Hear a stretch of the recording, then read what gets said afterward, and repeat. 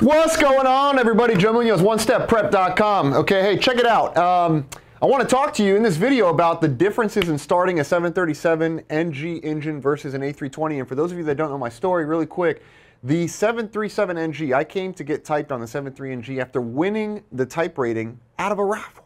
I was at a job fair with no intention, by the way, of becoming an instructor on 737 or A320. Like, instructing was not even on my radar at the time. This was maybe 9-10 years back.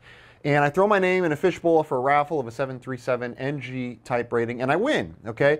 And I get typed. I decide, or discover really, that I love this training world, simulators, ground school, fixed base. Obviously, I went through this whole entire type rating process on the 7.3 and decided that I freaking love this training game. And I stick to it, and obviously, well, here we are now with One Step Prep, right? So kind of the rest is history, but what happened, come to find out later on, not only that academy that typed me on the 737, I also got typed on the A320 from the same academy, and I was teaching both aircraft, and a lot of questions have come, particularly as of recent, for pilots that are flying 7.3 that may end up having to go to a 320, or a 320 that may have to go to 7.3. A lot of industry movement right now, really for unfortunate reasons. I hope you and your family are weathering this well, but I want to talk to you in particularly transitioning between the 7.3 and the 320, and on this video, the actual engine starting, okay, of the 737 NG versus the 320. So in a nutshell, I'm going to give you the very short answer, and then I'm going to give you the longer answer.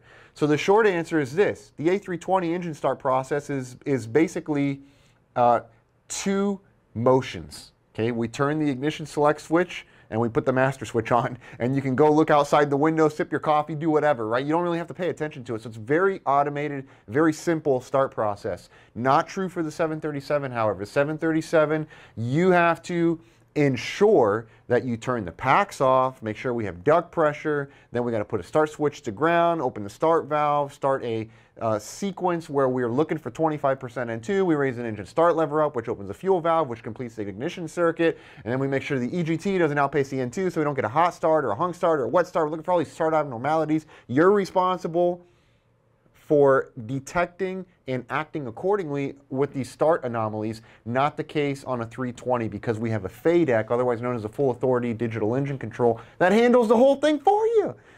So let me walk you through a process for an NG, and I'm going to walk you through a process for a 320, but from a very top-down view as of now, you should probably understand that the 7.3 is a bit more involved, in particular when we're starting the engine, okay? And I got a special guest with me here, okay, in the studio. If you guys want to come here, by the way, while I record these things live, come sit down, man. Come. I don't know. We got to put some chairs in here or something, but you can come in here. Our office is open for you. We're in Miami. We're on 36th Street, Crystal Palace, 5600. I'm going to give you the address, okay? It's 5600 Northwest 36th Street, Miami, Florida, 33166. We're on the 5th floor, Suite 5000. Come. COVID or no COVID, I promise you we will be here, okay? So, all right, let's get into the NG.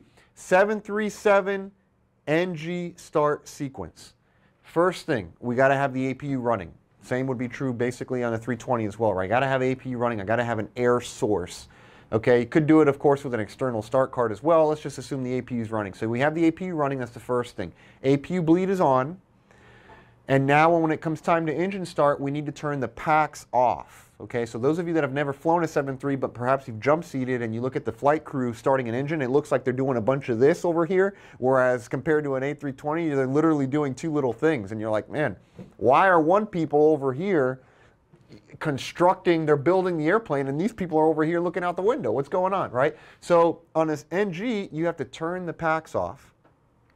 Why? Because, of course, we need the APU bleed air to have sufficient air pressure to flow through the start valve to to get the N2 rotation to where we're going to get it to, which I'll cover here in just a second. So at first thing, I'm getting to 25%, but first thing, when I turn the packs off, on the NG, you will notice that your duct pressure gauge is actually an on-demand pressure gauge. In other words, when you place the start switch to the ground position, the duct pressure will increase to 30 psi, which is what is needed for engine start at sea level, is 30 psi, okay? But if you don't have the start switch in ground, there is not a needed demand for that much PSI in the ducting, and as a result of that, you won't have that much PSI in the ducting. So Why am I saying all this? Well, you're going to turn the packs off. Step number one. Step number two, we're going to place the start switch into the ground position. When you place the start switch into the ground position, we need to observe an amber light on the main instrument panel that says start valve open. When the start valve open enunciates, we now have additional demand for additional bleed air to the start valve. So if you reference the pneumatic gauge on the overhead panel, specifically on the pneumatic panel, you will see 30 psi, assuming sea level. Okay, and by the way, if you're curious, for every 1,000 feet above sea level, that needed PSI will reduce by half a PSI. Okay, so you're looking for, first, let's go back, right? We got the packs off, we place the start switch to ground, we've opened the start valve, we've observed the amber start valve open indication, we've looked for the 30 PSI from the on-demand gauge on the pneumatics panel, and now Captain is looking for 25% N2. Then at 25% N2, the engine start lever will be raised to the idle detent. Now, in the idle detent, two things are going to happen. Number one, the engine fuel valve is going to open, which is notable on the fuel panel by a bright indication. That means the valve is in transit, and then it's going to extinguish, tells us the valve is open. So we're opening the valve, and number two, we're completing the ignition circuit, and all of that is done via that engine start lever. And now we have our eyes peeled. We're looking at our the upper display, if you will, on the NG that is showing us the EGT and the N2, and we're going to notice that as your N2 comes to life and it's spooling, typically at a rate of approximately 1% per second, we want to ensure the EGT does never spike or outpace the N2. Otherwise, you could potentially have a hot start. We're also referencing N2 to make sure we don't have a hung start. We're referencing EGT to make sure we don't have what's called a no light off or a no EGT or a no ignition, right? Different names for it. But you are in charge of all that. And if you see any type of start anomaly, Captain, it would be your responsibility to bring the engine start lever to the cutoff position. Bring the engine start lever to the cutoff position. We're going to allow the engine to motor for 60 seconds if the start switch has not snapped to the off position, and the start switch will snap to the off position. On the NG, when your N2 reaches 56%, it'll automatically switch to the off position. If it hasn't yet done that, we allow the engine to motor for 60 seconds. If it has done that, per the QRH guidance, which we would reference for the aborted engine start, we're going to have to place it back to the ground position to motor it for 60 seconds. Okay, it's work intensive. Okay, I'm running out of air telling you what to do here. There's a lot more involved. Okay, now let me wrap it up because I'm getting towards the end. If you couldn't believe it, I'm going to tell you about the 320. So if you have a start anomaly, right, we're going to go for the aborted engine start. There's only one memory item, engine start lever to cutoff. That's the one memory item. We call for the appropriate checklist, aborted engine start checklist. 7.1 is a QRH if you're wondering. Okay, I've done it a couple times. And then you reference it, you read it, you go through it, then you're going to communicate with maintenance what they want you to do, if they want you to attempt another relight, that kind of thing. But you are in control of the detection of the anomaly, the aborting of the start, and then taking that action to bring the start lever to cutoff. Now shift over to a 320 now, okay, which is what I actively fly. It's what I have also been training regularly over the last 3 years. On the 7.3 NG, you got to understand, I've spent probably upwards of 4,700 hours in Level D sims and 737 sims. For the last 3 years, I've been primarily focusing on 320 while still staying current on my 7.3 NG because we teach both here at One Step Prep, as you all know.